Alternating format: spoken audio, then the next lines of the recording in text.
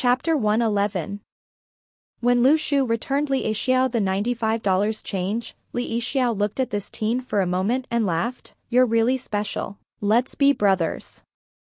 After finishing his sentence, he took his stinky tofu and left. Uncle Li was curious. "Xiao Shu, is that person really your principal?" "Uncle Li, you really are curious to ask me this." Lu Shu was troubled as he packed his things and left. "Yup, he's our principal." Uncle Li stood there in shock as he looked at Lu Shu leaving. This indecent fatty is a principal? What was everyone's impression of a school principal? Some were kind-looking, some knowledgeable, or some even looked old and sly. But overall, everyone's impression of a politician or school principal would be someone who was more serious and stable, which took years of discipline to achieve. But this fatty, he's so greedy that one could imagine him stealing a lollipop from a kid. Even a normal person could tell when there's a mismatch. It was like two chemicals being put together, which would either become one uniform layer or there would be two separate layers. There might even be an explosion reaction. The truth was that this contradiction started from the money aspect. Employees of the Heavenly Network had to be paid, which gave rise to a major problem. Nie Ting suggested that these practitioners were to be paid handsomely. But the rest wasn't happy, so the positions filled by normal people weren't as important. Everyone played a vital role, so the treatment should be the same. It was jealousy. Why should these people receive a higher pay than us? If their jobs were more dangerous, what about the police and the army? Given the current situation, the policemen are more likely to be killed in the line of duty. Even Nie Ting's rank was suppressed to a secretary level, which was equivalent to a mayor or a director. In the end, the Heavenly Network was placed under the General Staff's second department, and all of its employees were paid based on their ranks. Nie Ting was given the rank of general. The other Heavenly Kings were colonels, while the rest of the ground network held ranks lieutenant colonel, captain, and so on. Second lieutenants in the army normally served as a platoon leader of sorts, but in this case, the second lieutenant did not have much authority but was just paid according to this rank. The amount of pay was just revised in the April of 2009. Platoon leaders equivalent were paid 3,300 while Corps Commander 10200, Deputy Commander 8,800, Division Commander 7,700, Deputy Division Commander 7,000 and Regiment Commander 6,000. Although this was much higher than what administration staff was getting, it was still much lesser than those commercial jobs. To say something blunt, the people in the Heavenly Network were not as respected. Nie Ting wasn't satisfied with this, but his report was constantly delayed and even denied. Whenever Nie Ting traveled overseas, he had to be in charge of all the security measure. Although his position was similar to that of a prime minister, would a prime minister need to do this? This was the truth and also one of Nie Ting's greatest worries. When the practitioners started to have expectations for a higher pay and position, how should the Heavenly Network respond? But at least within the management of the Heavenly Network, Nie Ting had full authority. At this point in time, Lu Shu was confused. Whenever this fat Heavenly King said something like, "I Li Yixiao, so and so," it would remind him of "I, Pang Hu, don't pay for my meals," kind of comical vibe. But Lu Shu also felt this person wasn't all that bad, and a great Heavenly King like him who addresses Lu Shu as a brother in arms, and could also sympathize with the commoners was actually a good thing. Practitioners and metahumans were more and more integrated into the society. In the beginning, many were envious of metahumans living overseas who could make big money, but because of the strict regulations, local metahuman criminal activities were also low, which, on the other hand, were more apparent overseas. In Europe, refugees turned metahumans were openly protesting against the government, which was a huge problem for all its people. In both magical energy scarce and rich eras, the local security was always top class. A beginning of a new day, all the Luocheng International School students experienced a very unusual incident. Their new principal stood at the school gate and greeted every student that walked by, and everyone could still smell a lingering stench of stinky tofu. Numerous students were reminded of Lu Shu by the stench. Not knowing the situation, Lu Shu started receiving distress points, +1 +3 +2.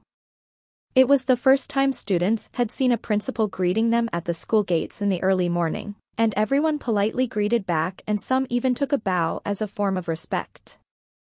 Every time that happened, a huge grin would appear on Li Yixiao's face, as though he had never been in such a high position before. When he first approached Nie Ting, a high position was what he wanted.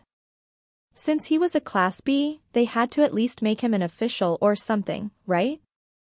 But Nie Ting was savage, crowning him a heavenly king but not giving him any power. How infuriating. At least he was out of the capital and in charge of this city's ground network and a school. Li Yixiao recognized Lu Shu the moment he stepped into school and smilingly greeted, "Good morning, my little brother."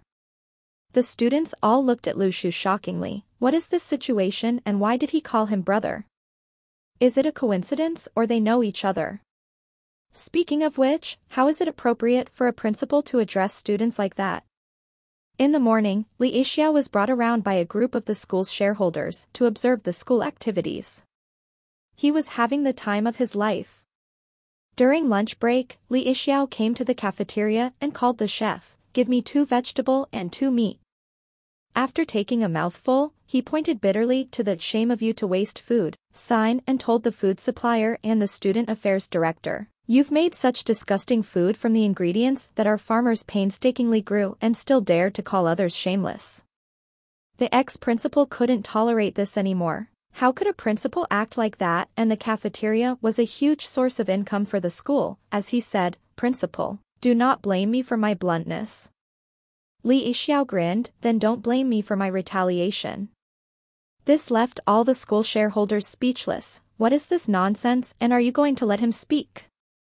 Chapter 112.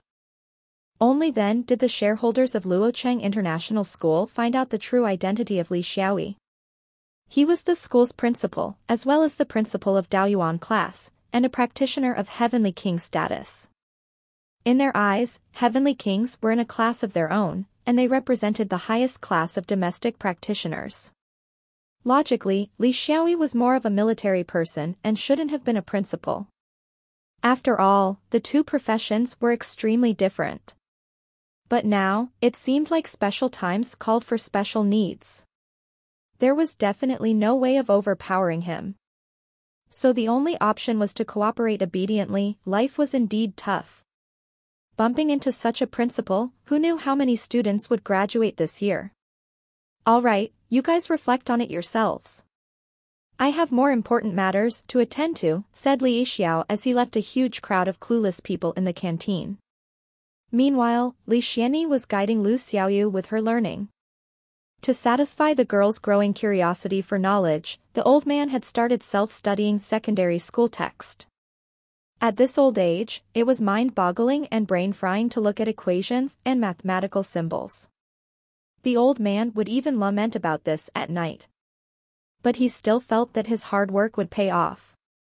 At least he was on good terms with Lu Xiaoyu now, and she would mostly care about his feelings whenever she spoke. This was a huge improvement. Although he might still get annoyed by her, she was after all still a kid. Li Xianyi could understand and empathize with that.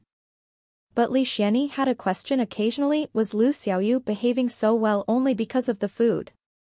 While guiding her in the morning, Li Xianyi caught a glimpse of a fatty climbing on the fence outside trying to glance inward.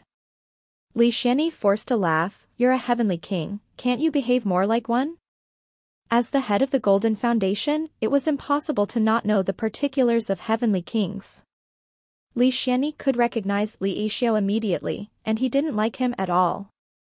At the start of the year, an ancient remains appeared in Southeast Asia, and the Golden Foundation went against this fatty. One of the features of the ancient remains was that they each had a core, which people described as the relic. Once the specific item was obtained by a person, the ancient remains would slowly disappear. So everyone started describing the item as the relic of the remains. And everyone who was researching about the ancient remains had the main motive of obtaining the relic of each site.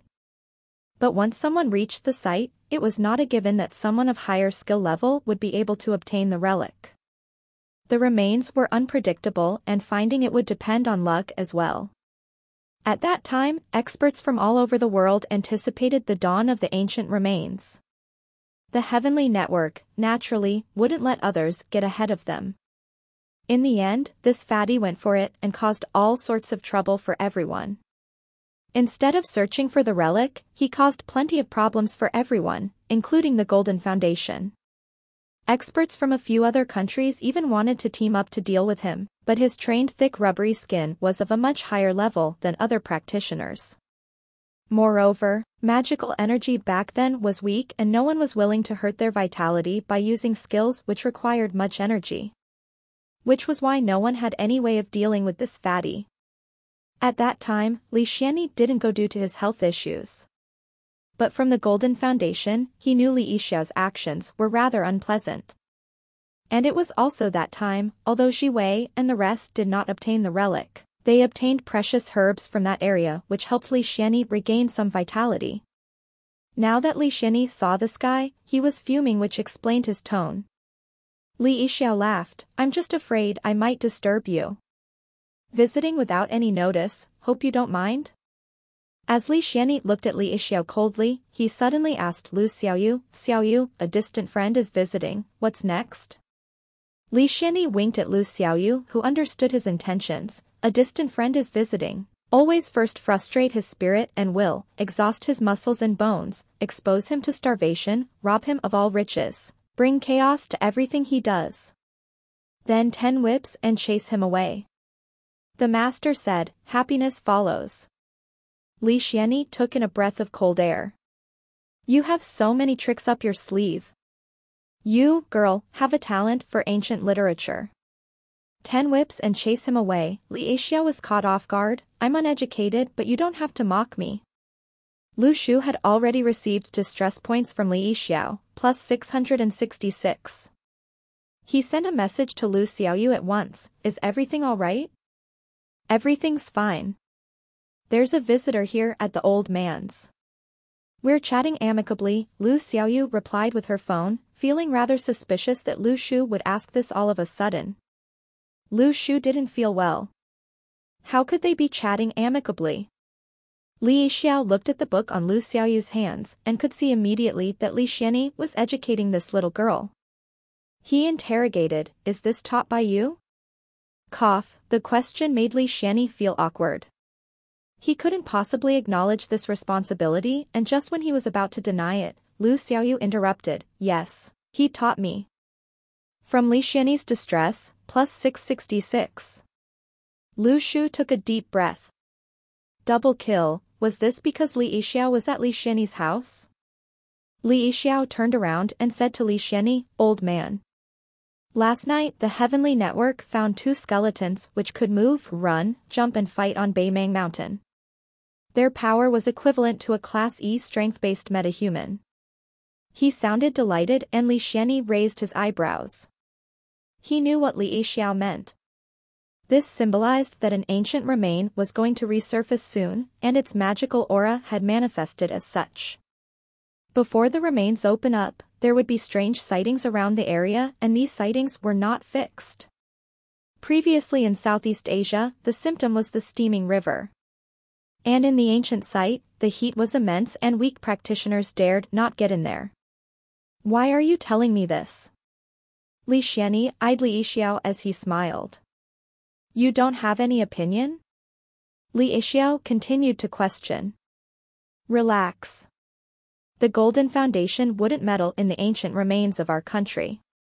I'm a man of my word, don't doubt me." Li Xianyi continued to smile. "You Heavenly Network guys can send a few Heavenly Kings down to me, but why come one at a time?" The old man's temper was rather poor when he was younger, and would definitely be annoyed in this circumstance. Li Yixiao knew he couldn't beat Li Xianyi, so he smiled, "I'm just asking, don't think too much.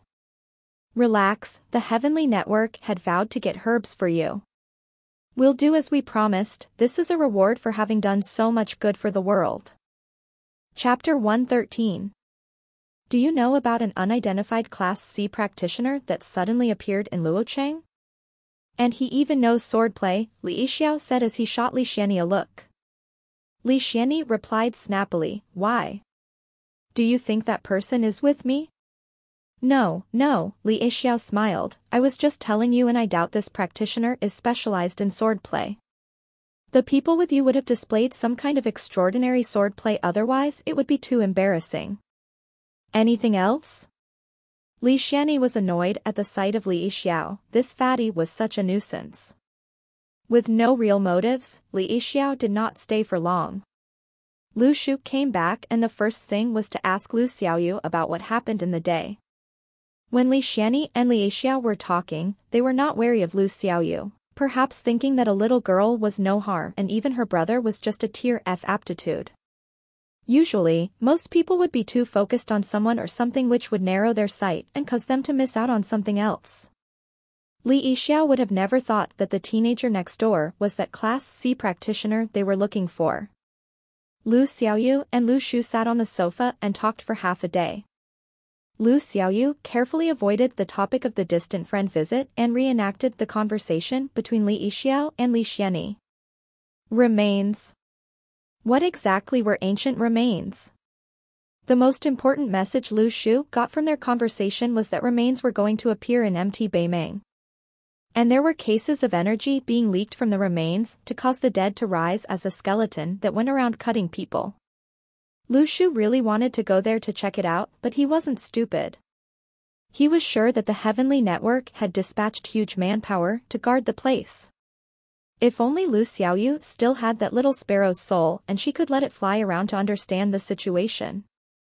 But since her power could only contain one soul, it definitely wasn't worth it to swap out that Class D expert for a sparrow. Even though Lu Shu knew that something big was about to happen in Luochang, he couldn't participate. But Lu Shu understood that this was the best decision, as if he really went, 3 class practitioners may just pin him straight to the ground. He knew his own situation the best and he wasn't a real Class C yet. At this moment, Shifei suddenly sent a message to the F9 class chat group for all to gather in school. Acknowledge when received. The Daoyuan students were training at this time and replied immediately when they saw the message. Shifei then checked for who didn't reply and started to call them. It was already 11 p.m. at night, and why the sudden gather? Could it be due to the resurfacing of ancient remains? Northern Mongolian grassland, Nieting stood alone on a boundless patch of field with his eyes shut. A cold wind was blowing from north to south, and on the post-winter grassland, the rustling by the wind looked as though there were waves. Above the wilderness, Nieting's arms were hidden under his cloak and his body's aura was like a ball of flame within the darkness of the night, burning brighter and higher. The wind direction suddenly changed, giving off a dragon-like screech. A man appeared from the darkness in the north and slowly walked over, speaking in Russian. Remains belonged to the all of mankind. Perhaps, Nieting opened his eyes and replied in Russian, I'm here today just to tell you something, don't be nervous. The approaching person frowned, what is it? Those who cross the country border without permission, die. The moment Nieting spoke, a gleam of white light under the reflection of the moonlight appeared from under his black cloak. It was a sword and the moonlight flashed across the carved words on it, saying, Xianting.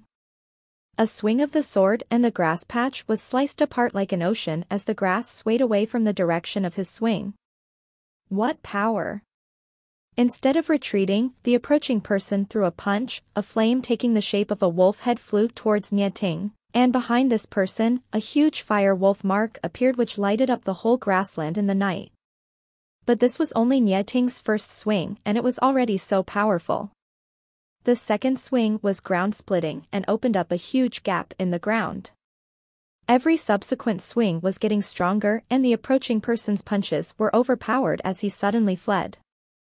Nieting did not chase after him and stood quietly on the grassland as if he was waiting for something. The black cloak swayed in the wind and the Xianting sword was once again hidden as the peace on the grassland was restored, as though nothing had happened besides the 10 m long cut in the ground. Class B versus Class B, there would still be a difference. Being the person closest to Class A, Nieting stood sentry in the east. Under the northern slope of Mount Everest, a thin and old priest stood in the snow and the strong winds had messed up his hair. But he stood there yawning, and although he looked like he was about to fall over any time, he never did. The horsetail whisk in his arms was white as snow, and it blended in with this large snow-capped mountain. This old priest seemed to be aloof of any worldly opinions. At this moment, a black spot appeared from the south of Everest. It seemed to had come from Nepal's side and over Everest to the north slope. That person's speed was fast and only started to slow down when he saw the docile-looking priest. Coming face to face, the other party spoke a bunch in a foreign language, as if he did expect that someone would have known about his attempt to enter from the Everest. But the old priest did not seem to understand a word. He said in a soft voice, "Go back." The other party started babbling again, and the old priest annoyingly said, "I'm asking you to go back, what nonsense are you saying?" A flick of his whisk and the snow which originally slid down Everest was blown back up. By that time, the other party had already fled and a black spot could be seen in a distance, returning towards to north. At this very moment, heavenly kings were dispatched to all sides to guard the country. Although the big fishes couldn't enter, there would still be some leakage, but at least a heavenly king was stationed in Luocheng. To all the experts in this world, remains were like their lives, and they would act the moment they heard of one. But this was China, not Laos. Chapter 114. Late at night, Luocheng International School was still brightly lit and thousands of Daoyuan students had an emergency gathering. Only a few were still uncontactable. Each class teacher did a head count and a total of 20 rows of students were lined up under a huge searchlight. Lu Shu whispered to Jiang Shuyi, "Do you know what it is?" "Remains have surfaced and we responsible for the security," Jiang Shuyi replied seriously. Lu Shu suddenly thought that Jiang Shuyi's serious face was quite cute. "Damn, this is a guy." Lu Shu asked curiously, "Do we go inside the remains?" "Not inside, just around the border. Even a Class E like me might not able to protect myself and not to mention Class FS, Jiang Shuyi said. That made sense. A part of Daoyuan class had already obtained superhuman strength and a few hundred pounds were no problem to them. And there were also students with strength second only to Shifei and Ko Jiang Shuyi, Lu Li and so on. But they were still only students and didn't have any experience. Shifei and Ko's advantage was that they went through proper training and was definitely more accustomed to battles compared to the students. And so, Daoyuan students were still not up for the real task and asking them to go into the remains was suicidal. Speaking of which, what exactly were these remains? Lu Shu had heard the term remains so many times but still never figured out what exactly remains were. I'm also not sure, but I do know that wherever ancient remains resurfaced in the world, it would attract countless experts to come and rob the items inside. There's herbs and spiritual instruments, but the most important thing was something known as the ancient relic. When someone removes the relic, the remains would disappear, and this was the most valuable object there, Jiang Shuyi explained. I heard that a big change is about to happen tonight. Previously, one site of remains resurfaced in the country, but it was in the desert and did not attract much commotion. Class BS from outside were stopped at the borders, but there were some Class CS and DS that created trouble. Our country managed to obtain the relic in the end, and it was rumored to be a sword which is now in the hands of a heavenly king.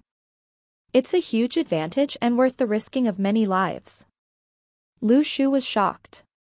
Class BS were stopped, but Class CS and DS weren't? Could it be that Class BS were too big of a target? In reality, the Heavenly Network only had their sights on the various Class BS in other countries and there wasn't enough manpower to target Class CS and DS. Even though these classes were also hard to deal with, but it was their home ground after all and there were Heavenly Kings protecting it. As such, slightly weaker power from outside could provide the practitioners in Heavenly Network to have some training opportunities. There were quite a few experts in the Heavenly Network, but peacetime had lasted a long while so there weren't many veterans. Some practitioners saw blood and bodies for the first time and puked. It was a better option to let everyone gain experience slowly under the protection of Heavenly Kings, rather than to let a group of fresh soldiers onto the battlefield. Lu Shu and Jiang Shui were aware of the situation compared to the rest, who displayed faces of confusion. At that point in time, Li Yixiao wasn't there and Lu Shu reckoned that he was at the remains. Daoyuan students did not have the discipline Shi Fei and company had, which was built on the tough daily training they had been through. The rows were chaotic as a group of people was speculating about what happened. Everyone was still wide awake. It would be too pathetic for a practitioner to feel sleepy from a little lack of sleep. What's with this sudden mysterious gathering? Could it be to impart us a new training method? I don't think so. Imparting a new training method wouldn't create such a big scene. I think it might be to distribute some standard weapons.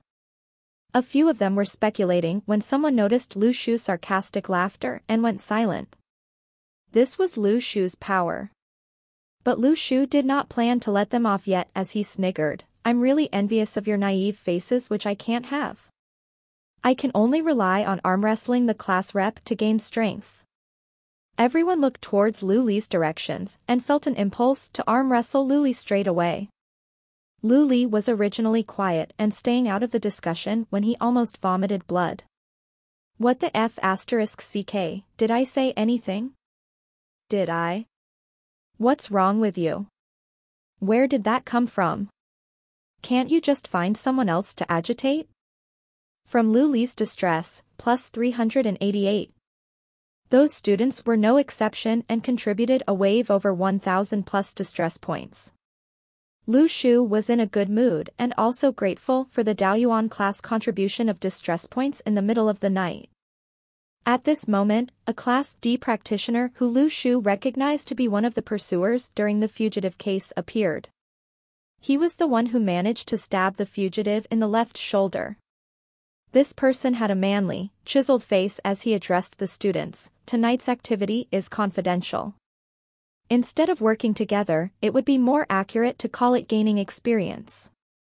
If anyone was to leak about it, you won't just be expelled but be prepared to face the military court. Everyone looked at each other in dismay.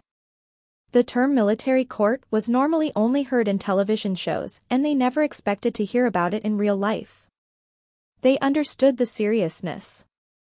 And Lu Shu had understood that the remains were dangerous and to let everyone witness it would be beneficial for them. 20 military trucks came down and everyone boarded their respective allocated trucks. Under Lu Shu's calmness was a feeling of anxiety. If what Jiang Shui said about the various metahumans and practitioners from various countries wanting a part of this, then this trip to the remains might not be a peaceful one. Europeans and Americans aside, as it was quite impossible for them to sneak into the mainland, it would be terrible if Asians had sneaked in.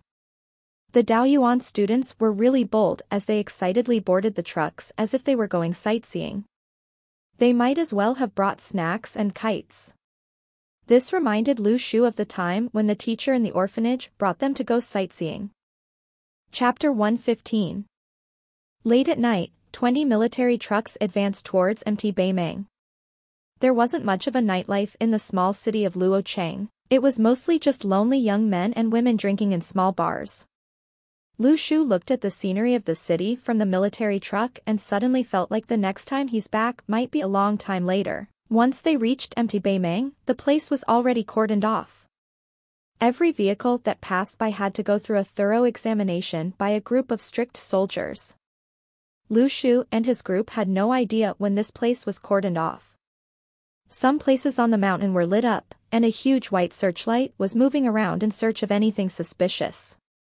There were many soldiers here, and many of them looked ready for battle. They were situated all over the place, but they all faced a general direction. Outwards. As the other students witnessed this scene of armed soldiers, they truly realized the magnitude of the situation. They weren't here for a field trip. And these troops were obviously guarding against something from below the mountain rather than atop. Lu Shu understood that this was an action to prevent random practitioners from coming and stealing the resources of the ancient remains. Despite that, Mt. Baimeng was huge and unless an entire regiment was here, it was rather impossible to secure the perimeters of the entire mountain. But all of these people were professionals and Lu Shu didn't see a need for him to worry about this issue. Military tents were scattered across a big plot of land on the mountain. Many soldiers were still busy working on the tents, and many of them were covered in sweat. There were numerous tents, and there were even temporary toilets constructed. Not far away were a few soldiers cooking, and the rich aroma could be smelled. Lu Shu suddenly felt this seemed like it's going to be a long fight. Tents, toilets, everything seemed to point to the fact that everyone will be staying here for a long time. After the Daoyuan students got off the vehicles, form teachers started assigning tents to everyone. These were the ones which were just pitched by the soldiers, and each class was assigned 2 tents, with each tent housing about 20 people. It felt like a training camp in the army, but the atmosphere was tenser. After being assigned their tents, the students gathered for their meal. They were so meticulous to prepare food for everyone. Was it because it was late here and they estimated that it's been some time since everyone had their last meal? At this time, Lu Shu noticed a few soldiers waiting by the side after they were done with their work. They didn't speak, but all of them looked towards the car loaded with meals. They were evidently hungry. Daoyuan class had not done any work, while these soldiers toiled for who knows how long, but the students were given the priority to the meals. This wasn't because of the high status of Daoyuan class, but the tradition of the soldiers, to always care for the civilians more. When there was food, civilians would eat first, and when there's danger, they would escape first. No matter which unit, they stuck close to this tradition. Daoyuan students looked at each other while the soldiers stood around, seemingly prepared for a fight which could happen any moment. The students, meanwhile, were preparing to train as they enjoyed the shelter of the tents and the good food. Only at this moment did some students realize that even though practitioners had claimed to want to protect the world and uphold peace, they were the ones who were protected when something really happened. "Teacher, we're not hungry." "Let them eat first," someone said to Shifei suddenly. Shifei replied calmly, "If you guys feel for them, eat quickly and cut the nonsense. They can only eat after you are done." After hearing this, everyone stopped talking and queued quietly for their food. One by one, they got plates to get their food. The food was good, the portion of chicken was huge and it smelled good as well.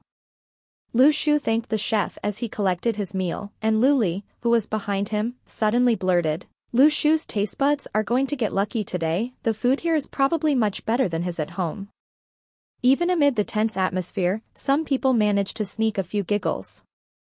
Lu Shu didn't have the mood to care about them now as the soldiers were waiting. He feared he would delay their meal if he caused trouble, so he went to a corner with his plate in his hand. Lu Li and his gang ate not far away from Lu Shu, and a rather fat student started to complain, "We don't even have a chair." One of the soldiers heard his words and quickly brought a stool over, a stool which was originally taken by that soldier. After giving the stool away, the soldier sat on the floor, while the remaining troops sat neatly while waiting for the rest of the soldiers still collecting their food. The little fatty whispered, "He should have done that a long time ago." Lu Shu, with his plate in his hand, walked over, "Get up. In this world, you might respect a person, but that person does not necessarily have to respect you. But when someone else respects you, you should try your best to respect that person as well." Nowadays, some youths, being the sole child, have been spoiled and do not know basic courtesy and respect. The little fatty was rather awkward, "It's none of your business." Just as he ended his statement, Lu Shu's controlled palm smacked onto this fatty's face. Bam! This slap sounded crisp and loud. How much strength did Lu Shu have now?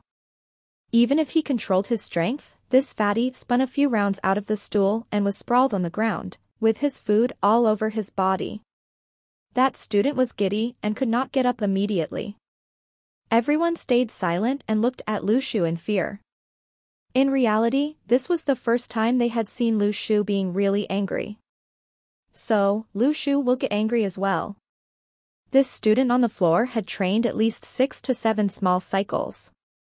His strength should be that of a few hundred pounds, but he could not even retaliate against Lu Shu. Only then did everyone know that Lu Shu was truly a strength-based metahuman. As everyone had not finished training the mysterious senses chapter, or had not learned offensive techniques, no one could match up against Lu Shu in this class. Lu Li glared at Lu Shu coldly, and Lu Shu stared back calmly. In the end, Lu Li did not have the courage to sound anything out to Lu Shu. The currently calm Lu Shu seemed to exude the aura of a demon king. His soul-imposing manner had suppressed the entire class. 11 Fei walked over. What's happening? After he understood the situation, he helped the student up.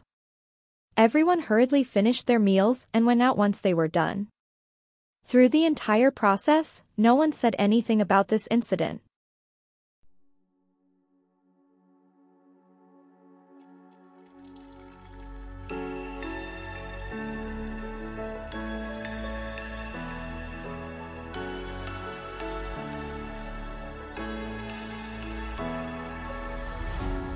What does it mean to be happy?